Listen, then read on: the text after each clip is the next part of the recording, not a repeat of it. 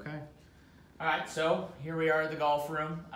So basically, you got your menu board of what the prices are, training aids. You know, like we were saying, we like to make practice quite difficult, but we want the player to really feel what is real. So if that means, you know, kind of one of the sayings is you can't fix a car without tools. So if a player needs to do something to make sure that they're practicing correctly, you know, any of the stuff that we use at the golf room, anyone can basically use it, right? So if a guy's, you know, struggling to get the face square and needs to borrow a swing guide, he can borrow it here, but then if he wants to take one home, he can buy it as well.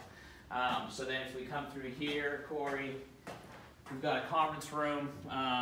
You know, we just got done with the expansion, so there's still some detail work that we need to do, but this is a room that we use for a lot of, we use for business conferences. We also meet with our parents here, so we can kind of, especially we kind of made it glass.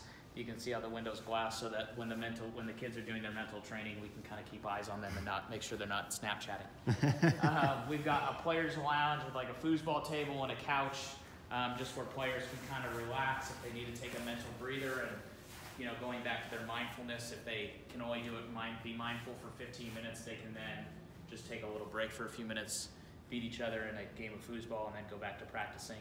Dr. K's is in the office, or that's his office back there. Not much to see, just kind of more of a room. And then you've got this synthetic rough so that we can work on chipping. And then we've different also cuts. Different yeah, we cuts. kind of got like this shorter first cut, and then this stuff is kind of a little longer primary rough that we can actually kind of create a little bit of buried lies into. And then you got 1 TrackMan bay, 2 bays, 3 bays, 4, 5, 6. And then it'll probably hard to see on the camera, but we've got different breaks into the green where you can hit different breaking putts.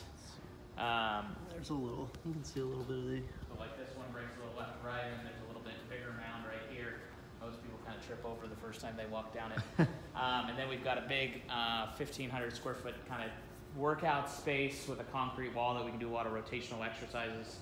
And then Lindsay has her physical therapy and rehabilitation room in the back. She does a lot of needling and cupping and just different things to help the body feel well.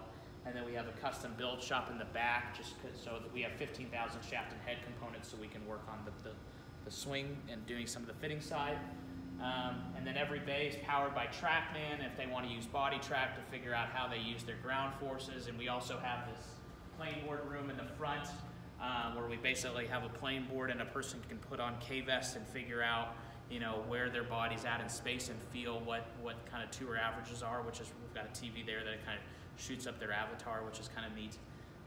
So kind of everything that we have, you know, we say mi casa, su casa, they can come and use it, come and borrow it, and kind of really get your ultimate practice environment all under one roof. So awesome. Yeah.